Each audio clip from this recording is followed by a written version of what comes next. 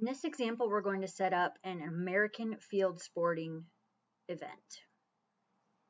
So we'll start here by creating an event.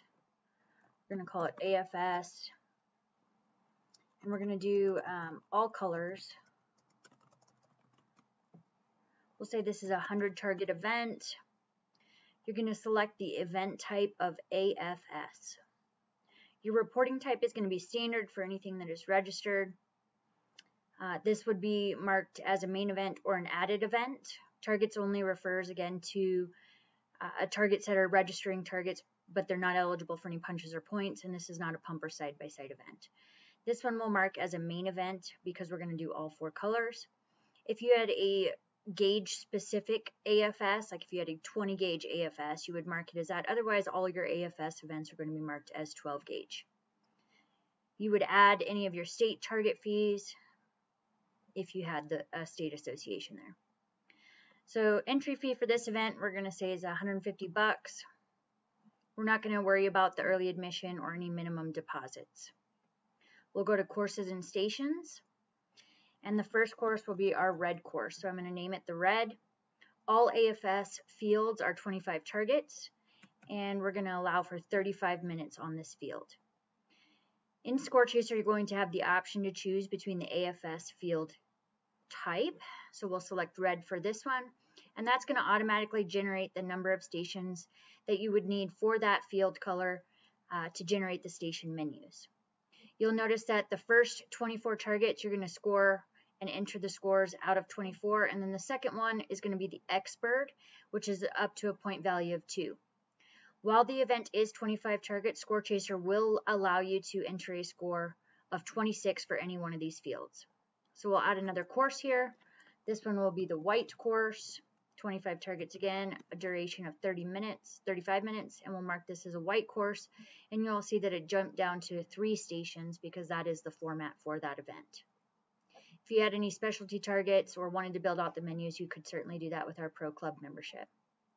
We'll add a third course here that is the blue course, 35 minutes with a type of blue. There's 4 stations there. Most of the time the Xbird is incorporated into one of the stations. The only one that is different is the red, where the Xbird is presented by itself. So you'll notice that on the station you can choose Xbird as a presentation type, and if it was a specialty target you could certainly add that.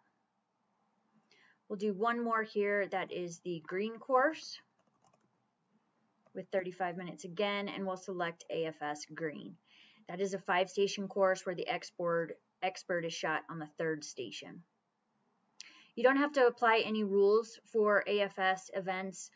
They have very specific rules about how to break ties, so Score Chaser is equipped to handle that based on their current rules.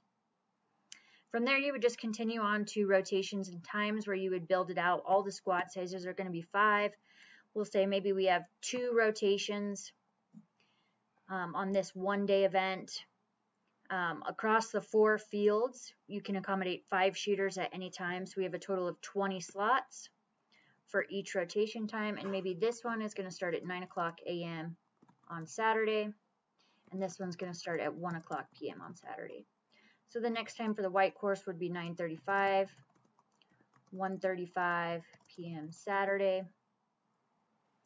35 more minutes is going to put you at 10:10 a.m. on Saturday and 2:10 p.m. on Saturday, and then 10:45 a.m. on Saturday and 2:45 p.m. on Saturday. So every 35 minutes you're starting that next course. We also want to be able to start squads on each one of the colors to accommodate those 20 slots. You could also set it up similar to a 5-stand where you have many more rotations and you have a squad starting on the red course every time, so at 9 and then 9:35 and then 10:10 and 10:45, so on. You set up your awards as usual. If you want to have a high overall or a class first, maybe you have concurrent first, so you go through and mark those trophies, and whatever you want to shoot off for, you just check the box for shoot off. Options you can build out as standard.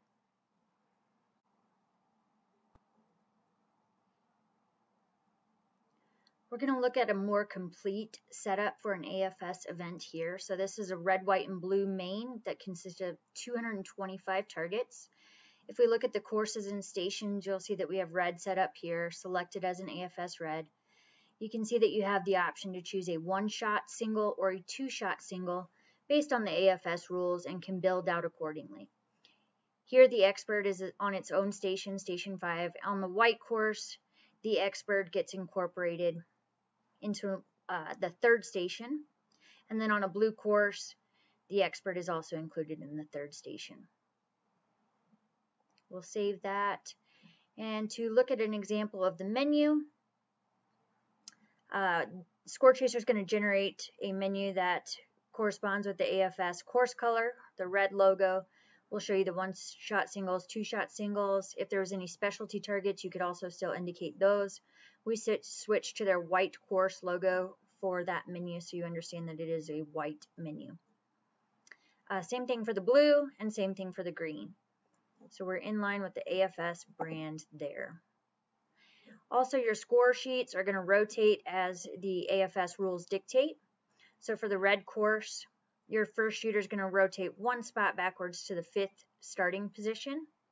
You'll see that on their second field.